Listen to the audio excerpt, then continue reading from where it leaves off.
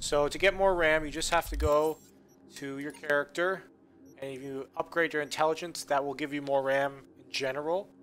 And then the other way you have to do it is through a Reaper dock. I was thinking about swapping some chrome. You got any new toys? Yes. Have a look. So I need operating system stuff, which is Cyberdex. And they got a few here, right? You can see there, they show you the base RAM and what they are and all that nonsense in there. So you just kind of pick what you need, all right? And then that's it.